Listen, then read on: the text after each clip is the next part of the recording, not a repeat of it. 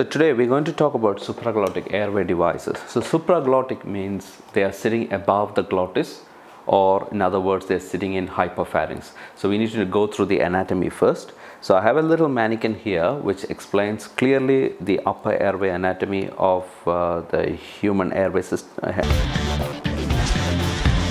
So now we're going to talk about the human upper airway anatomy. So we can see that this is the floor of the mouth. You can see the lower row of teeth, and this is the tongue. And when you go down here, you can see there's a small gap or small sac-like structure, or small and that structure we call it as a valvula, or it's also called as a spit bag under your upper airway anatomy. And if I go further down, I can see, what I'll see is the epiglottis. So the epiglottis mainly act as a seal, preventing food or other foreign body going into your upper airway. Further down, you have your glottic opening, where is your vocal cord, and posteriorly you can see that this is the esophagus, or the food pipe, where the food goes in, and this structure is the arytenoid cartilage. Okay, now these structures are quite important in case of inserting an LMA.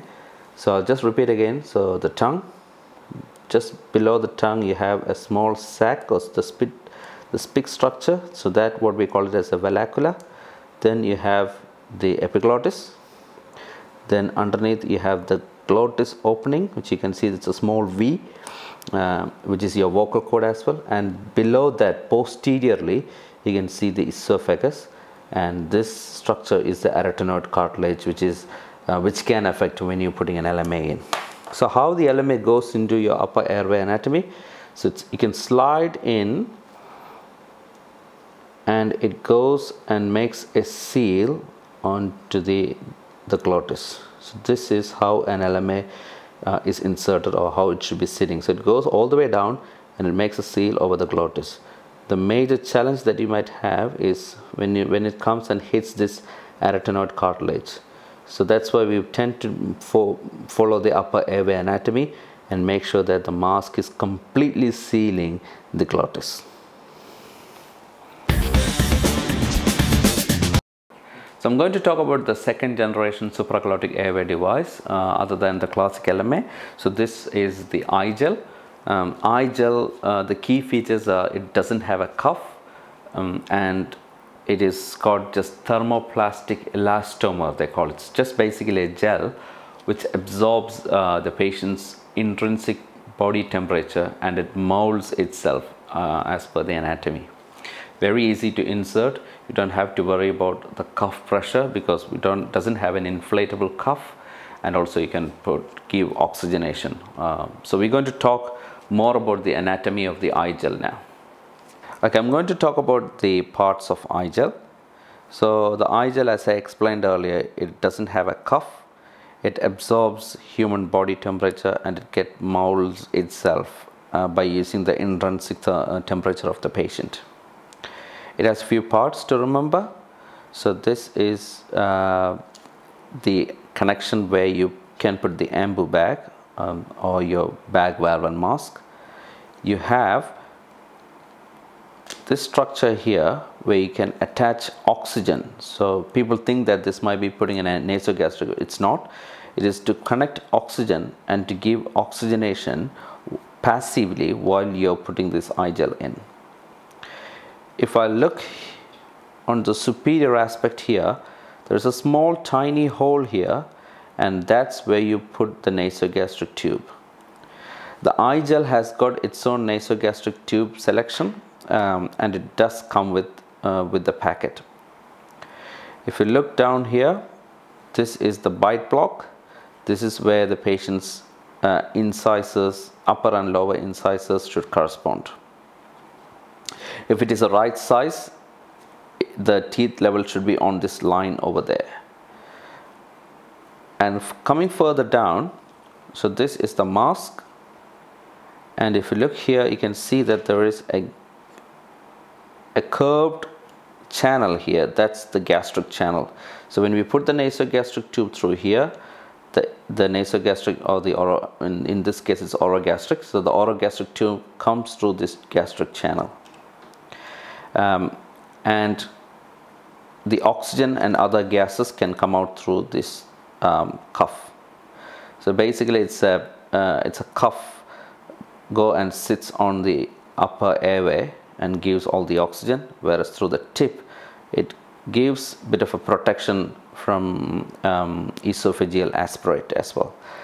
Now there is a structure called as the epiglottis rest. So that is this structure. So this is the epiglottis rest, where it prevents epiglottis folding over to the cuff. This is a new innovation which the other supraglottic devices don't have, where it prevents the folding up of the epiglottis. So to read back, so this is where the ambu bag goes. This is for passive oxygenation. This is where the orogastric tube goes through. That's the bite block, and it corresponds to the incisors on this line.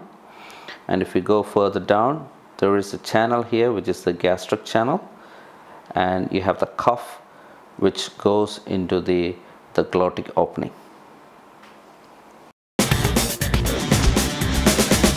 So I'm going to demonstrate how to insert an eye gel.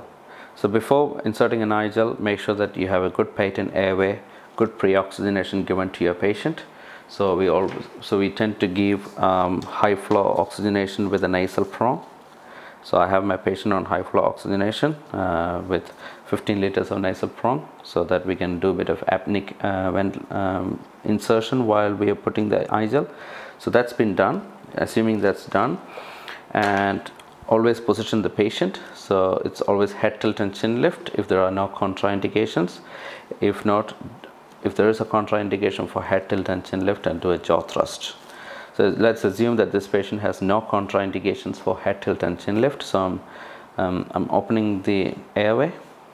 So ideally it has to be the sniffing the morning air position, and we are following the upper airway anatomy.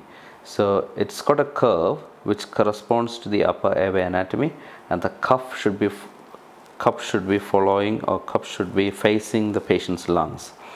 So hold it by the bite block, do a head tilt and chin lift, and the cuff go and hits behind the upper incisors, and holding the bite block, you just insert it. Insert it until you don't feel any give, or you start to feel lots of resistance. So I'm feeling some resistance now, and I put my ambu bag, and I make sure that I've got good air entry bilaterally, so I can see there is good air entry. And then what I can do is I can put a connector to an ambu bag, and I'll just bag the patient. So while I'm bagging the patient, I'll also make sure that I've got good air entry bilaterally. So good air entry on the upper airway, good air entry on the mid axillary line, and make sure that I'm not doing much of gastric insufflation. Once the eye gel is positioned, you can tie it.